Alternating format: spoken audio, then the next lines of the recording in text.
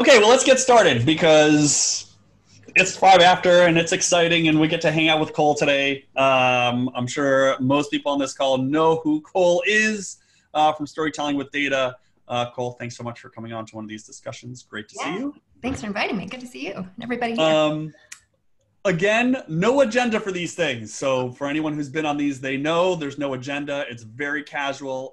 If you have questions for Cole, you can pop them in the chat window and we'll just build up a queue. And you can unmute yourselves when it's your turn and you can talk to Cole directly. I am just your moderator for today. So I thought maybe, I don't know, Cole, do you want to just introduce yourself and talk about what you've been up to since we've all been kind of on lockdown? Sure. I can Start do that. there. So I'm Cole, CEO at Storytelling with Data, and I always describe what we do, or often describe what we do, as helping individuals and organizations make graphs that make sense and weave those into compelling stories to try to influence understanding and action.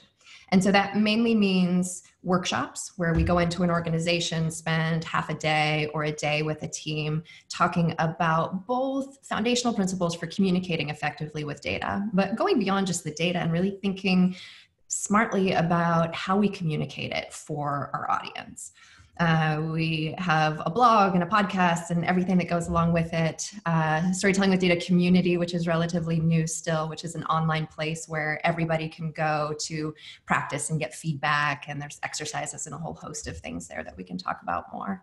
But yeah, this has been an interesting time because we usually go in person to places and present in rooms full of people, which has not been happening for a while now. So like many, we've been figuring out how do you take what we've been doing and try to virtualize it, right? In this travel-free sort of environment. So we've been doing that. We actually just had our first fully virtual public workshop last week where we had over 100 people from all over the world tune in to stare at their computer and chat and do some practice for 5 hours, which was a ton of fun.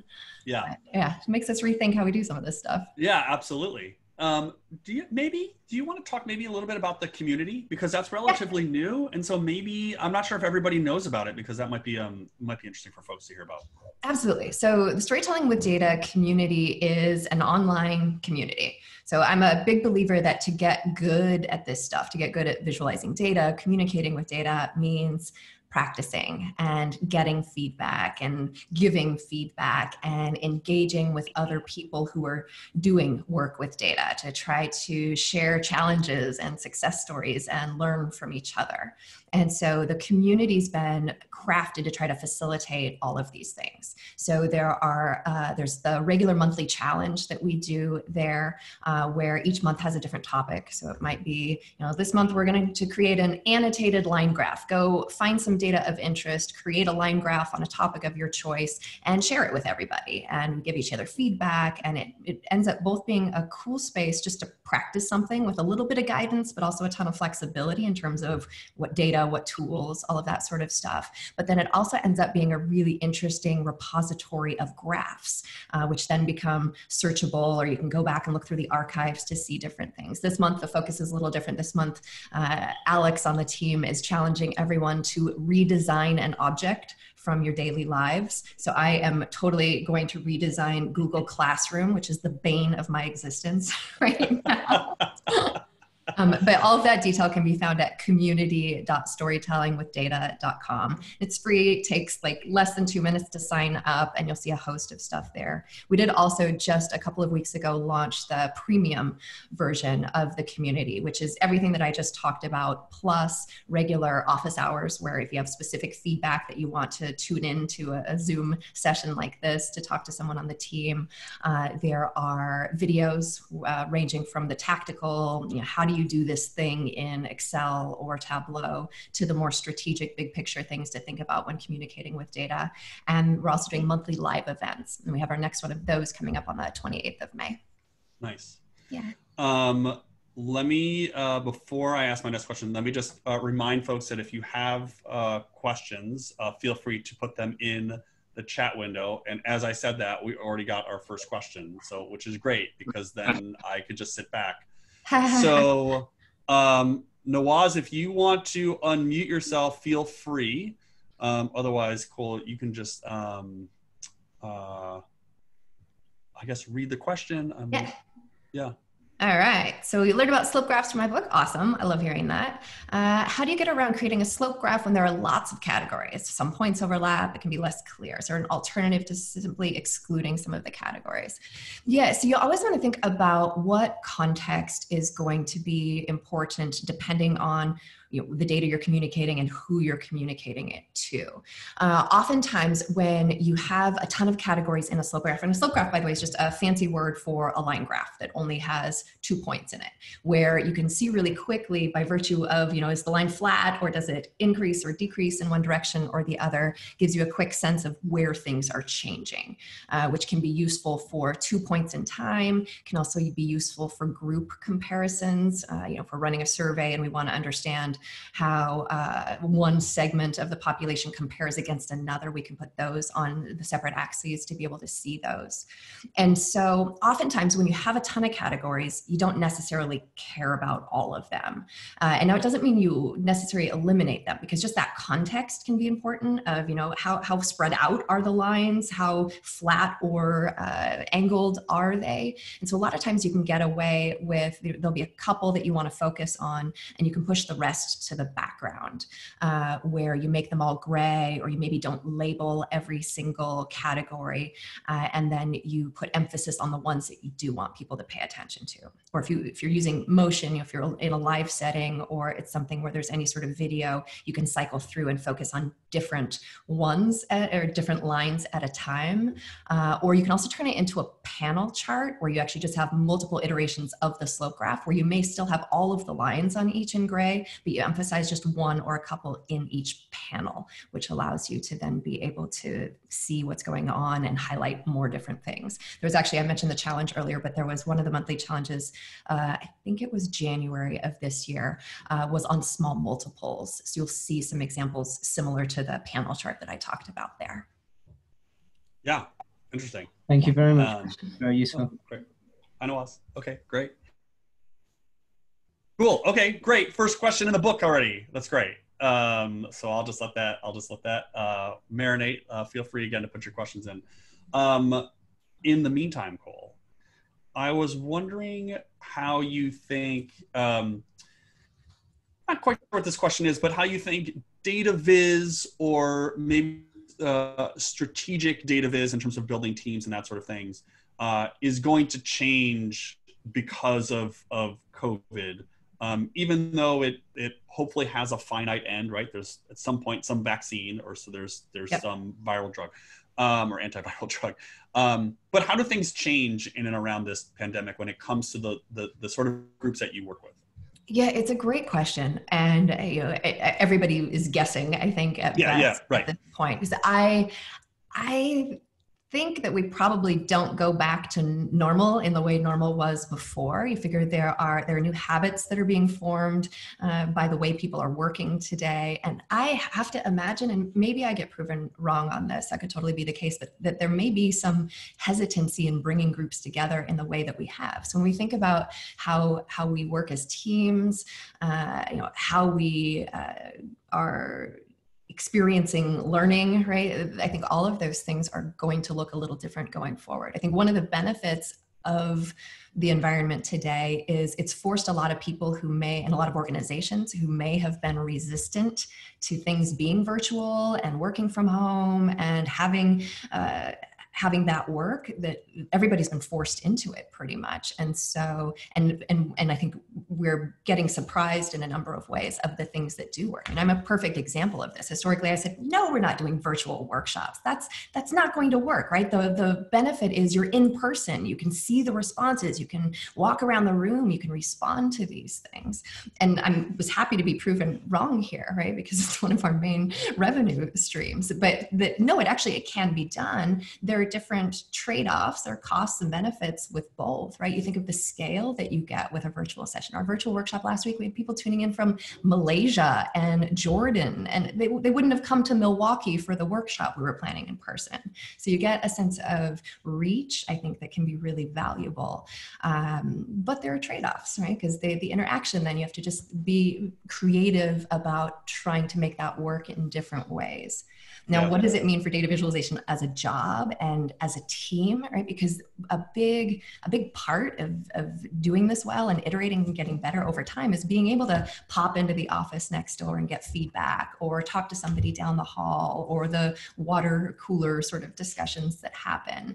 And so I think we have to figure out, you have to be more intentional about seeking that sort of feedback in this environment.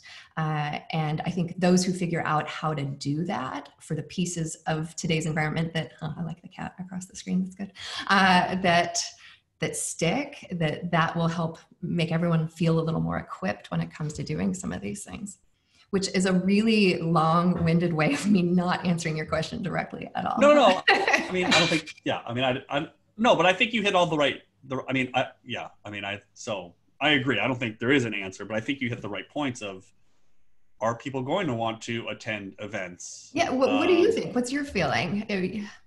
I mean, I think, I think there's a few things to say. I mean, I think first off, there's obviously a big concern about how does the economy recover and how do businesses come back. I think as terrible as it is that so many businesses are going to go under, the nature of the pandemic is going to be finite. It's going to end, and other businesses are going to come in. Yep. Lots of restaurants go out of business every day, and other restaurants come in. I think it also opens up an entirely new world of virtual communication and virtual working from home for businesses.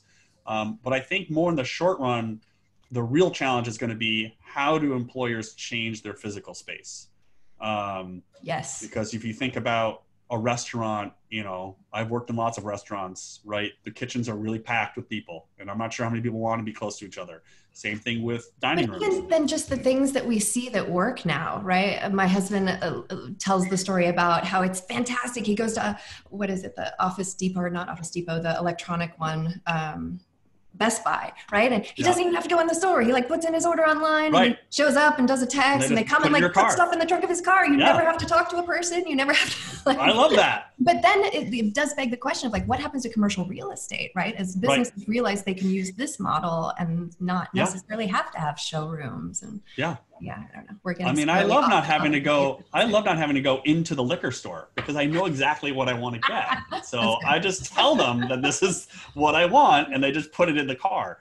I think it's. I think with respect to data viz specifically, and you and I have talked about this, and I've written about.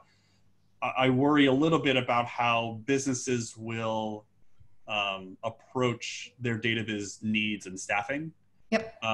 Because we've been for the last decade in an economic, not necessarily expansion, but we've been growing.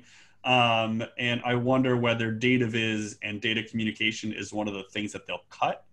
I think one scary factor that could play into that as well is, it seems that the current environment is breeding a lot of distrust around data. Yeah. And I think that could go in one of two directions, right? Either the scenario you describe, it makes that much worse, of not only are we not investing in people to visualize data, but we actually don't even trust the data anymore. And we're not going to use it to make decisions.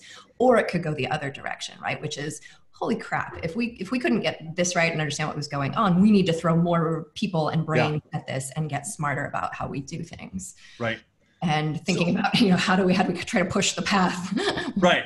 So on a macro level, to that point, where do you think we will be? I think I'll just give you my short answer to my own question. I think we've seen a pretty strong bias or hit against science and against objective data and against research. And I sort of felt at the very beginning of this whole pandemic that maybe things were pushing back on that a little bit with, more respect and appreciation for scientists and for the CDC and for Dr. Fauci. And yet over the last week to 10 days, maybe a couple weeks, it seems like it's flipped back again. So I wonder, I mean, again, there's no answer to this, but I just wonder where you think where we'll be. I hope that it all ends up highlighting for people the importance of data and the importance of having good data and the importance of doing smart things with data, and that it ends up pushing us in the direction of wanting to invest more in the skill sets, in developing these skill sets and the people who have these skill sets when it comes to everything. But whether, how that plays out, we shall see. Okay, I'm going to stop asking you questions, even though I love chatting with you. I'm going to let some other people talk. So Megan Longoria has a question for you, and I'll just let Megan, if you just want to unmute yourself, you can go ahead. She's in here somewhere. Hi, Megan. Sure. Hi. So I was curious about your thoughts on dynamically, refreshing data. So you have whatever, your sales dashboard, your HR dashboard that gets new data every day, hour, week. And how you talk to people about, there's still some element of story in there, but it's kind of different. Absolutely. Yeah, great question. And so I'll often talk about a distinction between exploring data and explaining data. And the books, the workshops, we spend more time on that latter piece, right? You've already explored your data, you have something to say about it. Now, what do you want to say and how do you do that effectively? And so we end up focusing more on static visuals as a result of that, because we've already figured out what the, so to speak, story is and what we want to communicate out of that. Dashboard for me sits more in that exploratory side of things, where the dashboard is absolutely an essential tool. It helps us explore the data faster, right? Where we can look through things quickly, get a sense of where are things in line with our expectations, where are they not in line with our expectations. We hopefully have subject matter experts who are monitoring those and flagging things when there's something to pay attention to. And so for me, the way that dashboards and story fit together is the dashboards, if they're designed well in terms of the data that they're showing, should make the interesting and important stories easier to find, easier to surface. But then once we've used the dashboard to identify that thing we want to communicate, it often means taking it out of the dashboard and employing a lot of the lessons that we talk about in the books and in the workshops and so forth to make sure those things don't get missed. Because the challenge is when you take the dashboard that's meant for the subject matter expert and now you try to communicate broadly with it to people who are not the subject matter experts, it can be overwhelming. They may make bad assumptions about what exactly it is they're looking at or how to interpret it. They may just not pay attention because there's too much going on, or they may focus on completely the wrong thing and you sort of lose that ability to direct attention in that way. So when there is something, so I'm against the idea, generally, there are probably exceptions to this, but I'll put it out there, against the idea of like an executive dashboard or dashboards for senior leaders, because it's trying to mince things in ways that I get the reason behind it, but I don't think it probably gains the efficiency that it's intending to. That for a senior audience, for a busy audience, for an audience who just wants to know the so what, that's where we have to use the dashboard to find the stories and then tell the story instead of just give the dashboard. Awesome, thank you. Yeah, absolutely. Thanks, Megan. Kristen has a question for you, Cole, about big gaps. So Kristen, oh, there you are. Hi. Yes, hi. So my question is, a lot of times I have to deal with data where there's big gaps between the high and low values. Maybe sometimes it's just like one or two outliers, but sometimes it's really like big chunks of high values and then big chunks of low values. And I really struggle to represent those while keeping the graph readable. Do you have any tips for that? Yeah, absolutely. This is a great question. It's a common challenge, right? Where you just have things that are very differently sized. So there are a number of potential alternative things you can try depending on the scenario. And actually, I'll start with one. The Department of Transportation, there's an example I can dig up on this, or you can find it on their Twitter feed. But they did a really slick thing that I saw recently, and I forget exactly what they were graphing, but it was something by state where, of course, California and New York had these massive values, and then everybody everybody else had these tiny values. And the way they dealt with that was they had two graphs together, where the first one was top 5, and it had a scale that, you know, went out crazy for California, New York, and the big ones. And then it was actually a separate graph where there was space between it. The axis was at the top, so you saw that it was a different scale before you got to the data. And then they had all the rest where they were able to zoom in a bit on that, where they still left it so you could see there was magnitude of difference between the top 5 and everybody else, but they expanded the scale on that bottom one so that you could see the difference between states, which I thought was an interesting solution. In the way they titled it and organized the data, there were a number of things to reinforce that you weren't meant to compare the lengths of the bars in the first graph to the second one, which I thought was pretty slick. Sometimes there are also things you can do, particularly if it's just one really massive category, where you can actually just take that category out and have your focus be on the other stuff, right? So I can think of an example. One time I was working with a pharmaceutical company, and they were showing the distribution of spend across different marketing platforms. And so I don't remember which one was the biggest, but let's just say it was TV, right? TV, they spent a ton on, and then everything else was this tiny stuff. So if you plotted everything on the graph, you couldn't see it. But one way to deal with that would be, we take TV out of the graph. We say, you know, we spent $80 billion. That's a number that's way too big that I just made up on TV. And you just put that into words, and here's what we spent on everything else. And then that allows you to use whatever scale is appropriate for all of the other ones. Sometimes there are things that you can do depending on the scenario, where rather than show the absolute, you benchmark it against a certain point in time, or against another category that can bring things into a way that you can compare them directly. You lose some context there, so you want to be careful. I don't know, John, what are other ways you deal with this? Sometimes we'll use waffle graphs or square area charts, but those are a little less common. Yeah. I was actually thinking there was a really great piece in the New York Times a couple of days ago by David Leonhardt talking about inequality. And they sort of had the bubbles, the circles, and then as you scroll through, each circle sort of stretched out into two circles with a line connecting them to show like the top and the bottom. So I thought that was a nice approach, but it kind of only works in an interactive, animated way. You know, I don't know if you could really do the same thing in a static way.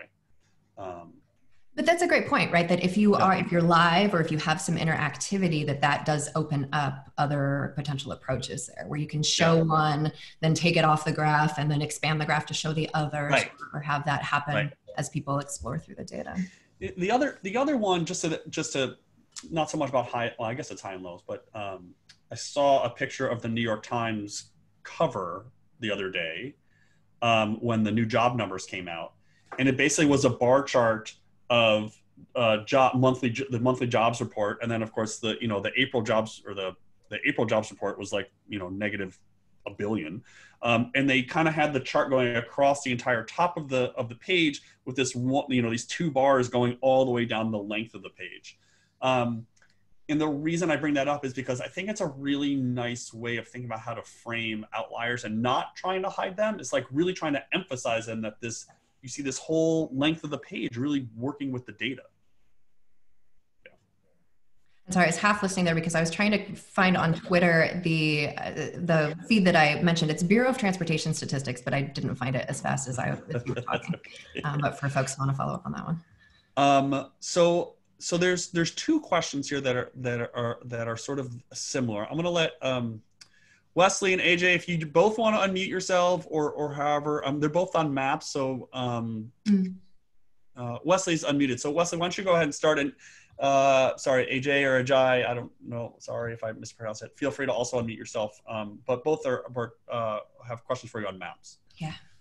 Well, I've come to the field from an urban planning perspective, and maps are a critical tool we use in reaching out to the public and presenting our plans to the public. But increasingly, since I've gotten into this, it does seem that geospatial data and maps play a really large role, a critical role in data viz. One of the examples, kind of to segue from what you were just talking about to what maps, we've all seen the 2016 electoral map, and the Trump people love to show this sea of red and a little bit of blue, but if you adjust for population and not geography, it's deceptive. So I've been making my way through this. Hooray! And you don't see a single map, right? I don't really see too much Yeah. with regards to maps, and I just wanted to get both Jay and I are interested to get your feeling about maps. Awesome, absolutely. And I will say Alberto Cairo's recent book, The How Charts Lie, has some good examples of maps gone bad as well that may reference some of those and some others. Yeah, the reason that you don't see any maps in our work is absolutely not because there's not a good purpose for maps. It's just because we don't deal with a lot of geospatial data, and the clients that we work with don't deal with a lot of geospatial data. And so I will say, though, on the topic of maps, that because you have a map or because your data is geographical does not necessitate the use of a map. Wow, how much words can I mince in a single sentence? So because your data is geographical does not mean you have to use a map. So you always want to think about what you're trying to show and be aware of when we are encoding data on maps. Typically the way that we do so is either by intensity of color, right? Where usually the darker colors mean more of something and lighter less, or by some sort of area, right? We've all seen the graphs that have circles on them that the size of circle indicates something. And both intensity of color or relative intensity of color and relative areas are things that our eyes aren't great at. Which means if there's a hot spot or a cold spot where either something's really big or something's really dark, that's easy to pick out. But as soon as everything becomes a similar shade or there are minor nuances in size, that becomes harder for us to both wrap our heads around and quantify in a meaningful way. So these are some things to be aware of when you are using maps and trying to encode data onto maps. Now, there's still certainly cases where you can do either of those things and it works quite well, or can work well as an entry point. And maps can also be good, so they can be good if there's geographic concentration of something, or if you expect there to be geographic concentration of something and there's not, and you want to be able to show that, or if there's something about the geography itself that's important, or if you're communicating to people who may not be familiar with the geography, then having the map can be a way to help familiarize and sort of set that context for folks. In the area of maps, I'm going to lose it off the top of my head. John, you may remember Tapestry last year. Kenneth Field has done a lot of work in maps, and he was just on something live yesterday or the day before I saw his name, so that may have been recorded. But he has a book and a lot of resources on the area of maps and designing them well, and many examples of good and not so good that may be useful to check out for those who are dealing with geographical data. Thank you. Absolutely. Yeah, so I'll just put this, if Wesley or anybody else wants to check out this book, Cartography, I'll put it in the notes. It is fabulous. I mean, it's I have it. Oh, and here we have a visual of Alberto Cairo's. Oh, there's Alberto's book. Yeah, so I put that in there too. So yeah, those are two good books. I'm just checking to see if we have any other questions. I don't think we do. I will also put in just on this maps question, not to promote myself too much, but you know, every once in a while, the book that I have coming out in the fall has a chapter on maps too. So congratulations, by the way. Thank you. It was #1 in general library and information something or other. I don't know. Yes. Pre-orders for the win. Okay. Okay. What else? Do you want to talk about like current projects you're working on? Do you, or do you want me to like test your brain on other? Let me think. In terms of current projects, so I'm taking a lot of it. I've been doing a lot of stuff with my kids lately because I play, homeschool teacher in the morning, which I've learned very quickly. There's a reason that I don't teach tiny people in my day lives. I have 3 kids. They're 5, 6, and the little one's 4.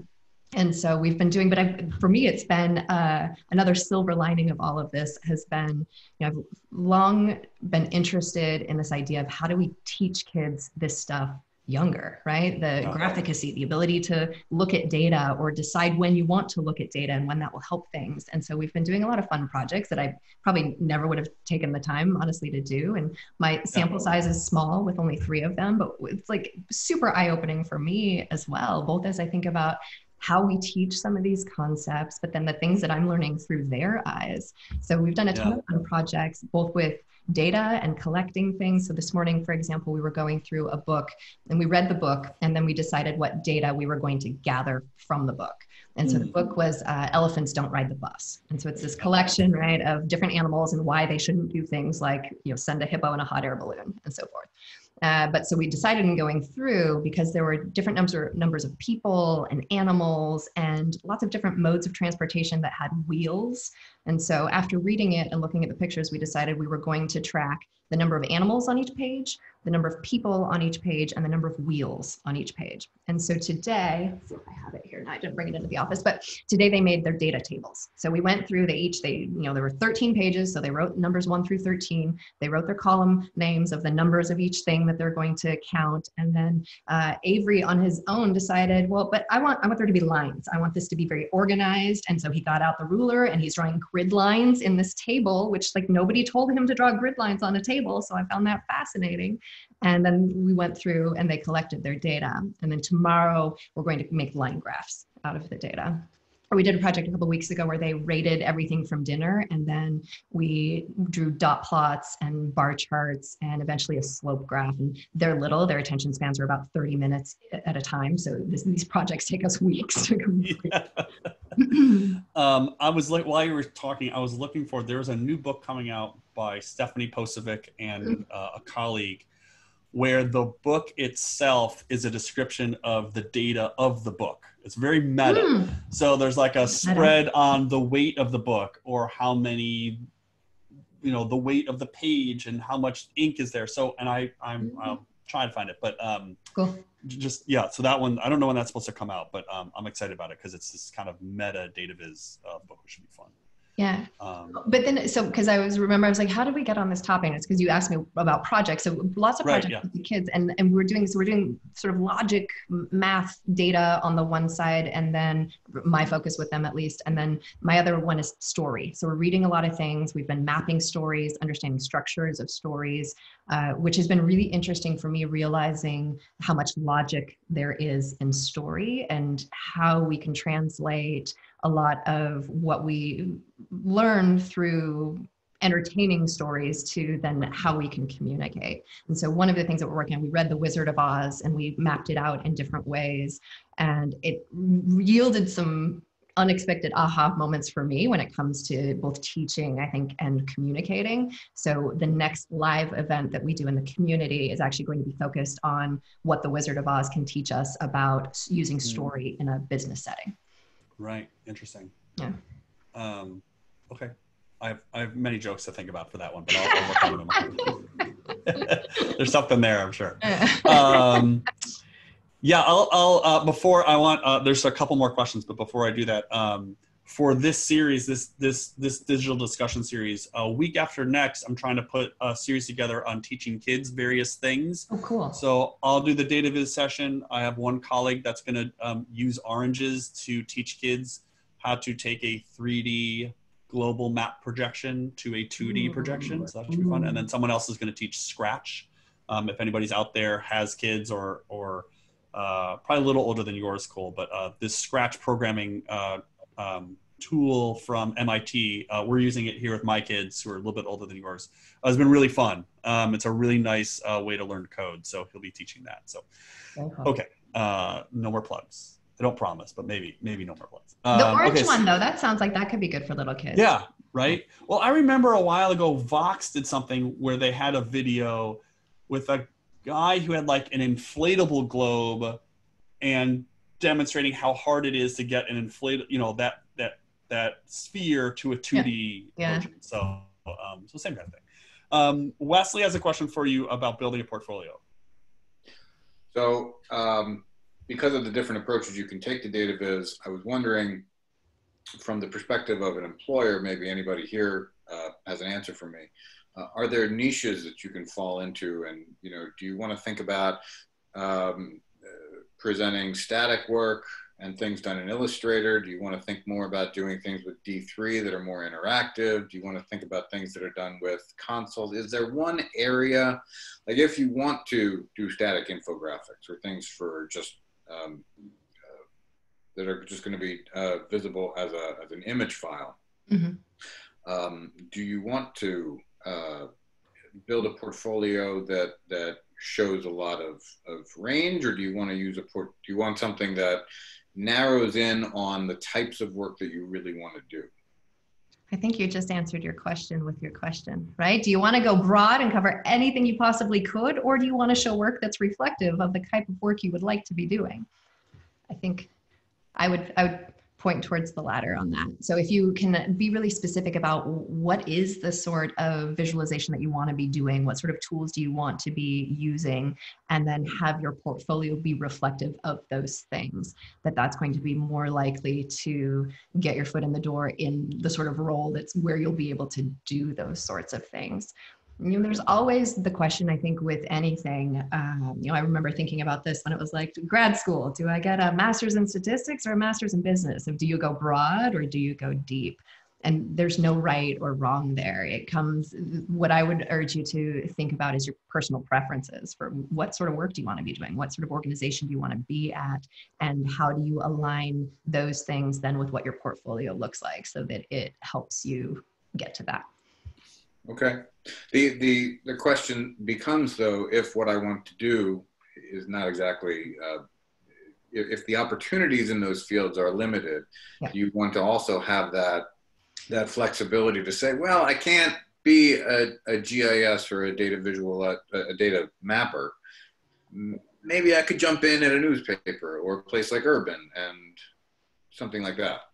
Yeah, I think that's definitely something to reflect on and be honest with yourself about, right? Of like, okay, I'm aiming here, so right now I'm likely not going to get there because of the competition or scarcity of roles. So yeah, what's a potential path, or what are some paths look like that could get you there? And so yeah, I've been thinking about, if that's step Z in the process, what are the next few steps look like? And then just trying to, you know, I think for me, when I've had moments like that in my life, or periods in my life where I'm trying to figure out, you know, which way do I go next, and how do I prepare for that, and how do I get an employer to value the things that I want to do and invest in that way, it's thinking really, reflecting on what are the skills you already have, right, in terms of tools, or the way you communicate, or the work that you've done, or the places that you've worked. What are the skills that you want to be continuing to use on a regular basis? What are the skills you're interested in that you'd like to develop that you don't have currently? And then try to map that against, and now what's out there in the marketplace given this, and where's their overlap? Where's there a little overlap where I might be stretching, but maybe that could be interesting? And where's there a ton of overlap where that would be like the perfect thing, or, you know, the perfect next thing? And just be clear about what you're bringing and how that's going to match up. Because if you can then articulate, you know, that self-analysis then helps you articulate better to prospective employers, so that you can really articulate what you are able to do, what value you bring, and then also ask the smart questions to make sure it's going to be a fit from your perspective. Great. Thank you. Just some random thoughts from a non-expert career advice giver. Well, I think that was right on. I'll just tag on, because Wes, you mentioned Urban. Just from the Urban perspective, you know, we have a data viz team, and most people on the data viz team, you know, mostly, you know, we have one person who does a lot of R, but all the folks on the team do JavaScript, right? They do D3, Node, whatever. One person also has a lot of Illustrator skills. But then we have lots of other people who are good at data viz, in terms of, maybe we have a bunch of people who are really good at R. We have, you know, a bunch of people good at Excel. We have a couple of Tableau people who are good at Tableau. So like, as Cole said, it kind of depends on where you see your role at that kind of organization. So would you want to be more on the research side or purely data viz side? Like, as a media organization, would it be a data journalism side, or would it be on more of I'm not sure what Jeremy Bowers calls his team, but it's more like the engineering side of things, right? Which is kind of, those are all very different roles. So I think, Cole, I think you're right on. It's thinking about where you're going to be happiest, which is always an important consideration. Yeah. And then what, you know, level or type of skill do you want to develop so that you fit that. Well, and even when you're podcast. thinking, particularly thinking about a career change, like what size of organization do you want to be Yeah. at? You want to be small and scrappy where everyone's wearing a ton of hats, or do you want big and stable and a well-defined role? Because I think all of these play in and can help you isolate potential matches better and be clear about what you're getting, or clearer about what you're getting into. It helps you form better questions as part of the interview process so that you can be interviewing at the other side effectively as well. And because I'll just say this, because you both mentioned a host of tools, that it really depends on what you want to do also, because it doesn't take fancy tools necessarily to do this stuff well, but it depends on what field you're in, right? So at a research institution like Urban, yes, you have to have people who are highly adept at specialized tools. Or if you're, you mentioned GIS, if you're doing mapping, then yes, there's a host of tools that go with that. For my work, we're focused on business communication. So we're working primarily in Excel and Tableau or PowerPoint. And so you can do effective things in any tool. You just want to be clear about who your audience is, right? What tools, particularly at prospective employers, what tools are people using? And that'll vary widely depending on the angle that you take there. So I'm going to turn it to Matthew, who has a question about if he's there. Oh, there he is. Go ahead, Matthew. Yes, thank you, Cole. It's great to have you spend some of your time with us today. Very, very appreciative. And it's interesting, you talked about hippos on hot air balloons and elephants on buses, but and then Wesley's conversation, very, very interesting. We're a nonprofit and have a small data biz team and so forth, trying to do research and getting that story out. So your concepts of data and storytelling are very interesting. I'm curious. In fact, you just mentioned something about that you're using Excel and Tableau for effective collaboration for business. When you look at some of the things, some of the techniques around product development, and that's specifically like design thinking or human-centered design and so forth, how does like if you're writing a story for a hippo, you're writing a story for an elephant, how do you ensure that does connect? There's been some information on the chat about maps, and we've been doing a lot of maps during this COVID-19 crisis, and we look at our stats and we're like, okay, so many, hundreds and thousands of people are hitting our maps, and that's great, but are they actually telling the stories? And we had a really cool story where one of the governors actually, we know that he was quoting from one of our dashboards, and I was like, oh great, that was a home run. But how do we, as data viz people, ensure that there's a connection there, and that there's a way to connect that connection, ensure that the maps or whatever tool we're deciding to use for that business level presentation is actually connecting? Yeah, great question, and challenging question, right? Because you can look at stats like number of views, but you don't know if that's somebody clicking on it and then immediately turning their attention to somebody else, right? And so the cases where you can, you have the public figure who's quoting from it, or in a business scenario, the executive who points to the data as making a decision or something like that, you get some of those. But I think the more you can think about how do you develop a feedback loop when it's not embedded, and you can get that. It doesn't even necessarily need to be, your audience who's out there, if you're putting maps out to the public, for example, but it means putting your work in front of other people who've never seen it before. Or one way to do this, I should say, is putting your work in front of people who might be like your audience, who've never seen it before, and have them talk about it. Are they focusing on or do they want to focus on it? Do they understand it in the right way? Are they taking out the right things or pulling out stories in the way that you intend? Can be useful for figuring out if what you've designed can be working in the way that you want it to, or make adjustments if needed.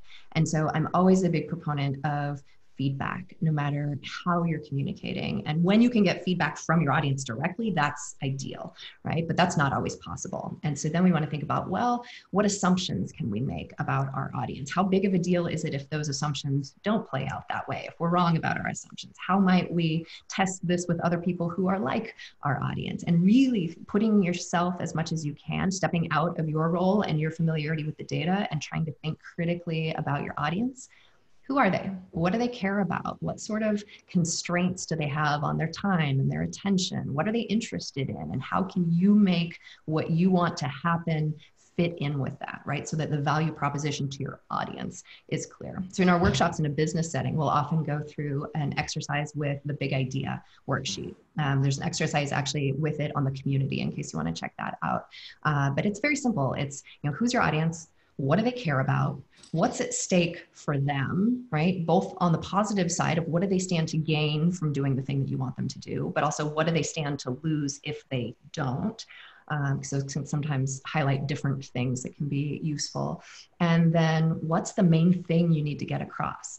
And so the big idea, Nancy Duarte originally introduced it in Resonate, but it has these components, right? So it articulates your point of view, conveys what's at stake, and it's a complete and single sentence. And so we'll often go through this exercise just to get a really clear understanding of our audience and that thing that we need to have happen, right? The big idea, the message we want to get across, or the action that we're trying to inspire, which can just be a useful tactic for setting the data, setting the viz aside, and thinking critically about the person and the people on the other end of it. And then coming back to the data and now trying to figure out how do you make that stuff work together. So I think if you can combine that sort of critical thinking about your audience with the feedback loop, whether from your audience or others who might be able to give insight, that can be one way to try to ensure that what you're doing is having its intended goals met. Thank you. That's very helpful. Yeah. We just have a few minutes left. And I don't see any other questions in the chat box. So I guess you were talking a few minutes ago about the tools that you use for your mostly in the business sector. And I'm curious, let's stay within Microsoft. I'll put you to the test maybe a little bit. So what are your favorite and least favorite parts of, let's just say, PowerPoint? Like, do you have a favorite thing in PowerPoint that you think people maybe they don't know about and they should use, and a least favorite thing that maybe they use and they shouldn't? Well, one thing I actually discovered recently, which is a little embarrassing because it's probably something I should have known existed long ago, but you can hide slides. I thought that was very useful for being able to have things to reference or to be able to pull up if you maybe need it, but you're not sure you need it. There also is a trick in PowerPoint that for those who, on the business side, we often deal with the scenario where we might be presenting live or we might be sending something out that's meant to stand on its own. And so oftentimes we use a PowerPoint deck for both of those things. But then when you've got animation built in, people who open it up where you're sending it out may not realize that and have it in that mode. But there's actually, what is it? You put an S, I think it is. It'd be better if I knew this for sure. I can look it up afterwards and follow up. But where instead of .ppx, it's .pps, I think. Or yeah, I think that's right. Yeah. Where when you open up the PowerPoint, it opens in slideshow mode. And now someone could still back out of that, but if you wanted something to be seen in that way, where you can do that. These are not my favorite things though. I don't know if I have a favorite thing because I use PowerPoint as a blank slate. I start off with a completely blank thing every time so that I'm adding to it. Because the thing I hate most about PowerPoint is how easily when people decide to use it as a teleprompter, because that's awful for everybody. Yes, for everybody, yeah. No, the hiding a few months ago where they made it so that when you create if you create a PDF, out of PowerPoint, it actually doesn't include the hidden slides. And it used to include the hidden slides, which was like so annoying because they're hidden for a reason. So just put a little if statement in the code, like, come on. Anyway, okay. Okay, so we got a few minutes left. Anything else you want to chat about quickly? Well, I'm curious because you posed me the question earlier about what's going to happen with people who visualize data and teams of people who visualize data, and how does all of this change it? You work on and with teams who visualize data. What's it going, like, what's your feeling there? I mean, again, just guessing. My instinct tells me that so my instinct is that there's going to be cutbacks, and my guess would be on the data viz teams, that will be a prime place for places to cut, would be my guess. On the other hand, this is a finite event. And so I do wonder for large organizations, whether they will try to hold off laying or furloughing people for as long as they can. For small organizations, if you're in a nonprofit of a dozen people, Is it common though in those sorts of organizations to have a person dedicated to data viz? Because this always felt a little foreign to me. I think at a place like Urban, it makes sense. But companies, I always get a little skeptical when there is a team that does data viz, because you can't do that in absence of all of the other pieces. For me, data viz is a part of a larger process. The person who's doing it needs to do the rest of the process too. Yeah. For Urban, right, we have, more than 500 people. I would call us, a big group. So, our data viz team is funneling a lot of information from the analysts. I think if you're in a nonprofit of a dozen people, the data viz person is probably wearing multiple hats, right? That's the communications person. That might be the social media person as well. So, but it could be the case that the data viz is just, it's de-emphasized a little bit. It might just be a short-term thing where a group was going to do a dashboard. They were going to put a dashboard online with their data. Maybe that's something that's now going to be put on pause for 6 to 9 months or however long it's going to be. It's hard to know. I think speaking from personal experience of my wife's experience, she works at a hospital and they've laid a lot of people off. That kind of thing. You wouldn't think instinctively that hospitals will start to lay people off. But they're also being hurt their bottom line because a lot of medical care is not being performed. But it's also what's going to happen 6 months from now or 2 months from now when the people who are on ventilators are coming to these different hospitals.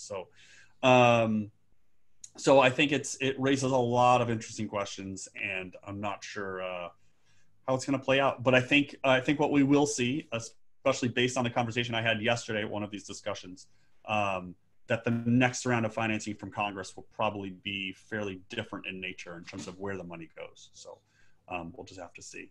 So we're gonna have to wrap up. Helen, I'm sorry, you have a really great question, and it's something that I'm working on right now. So a lot of great questions. Cole, I wanna give you the last word then I will wrap up, but I wanna give you do you have one, maybe a good, a great, your closing, great piece of advice for people as they go off to the rest of their day, and maybe things that they should think about?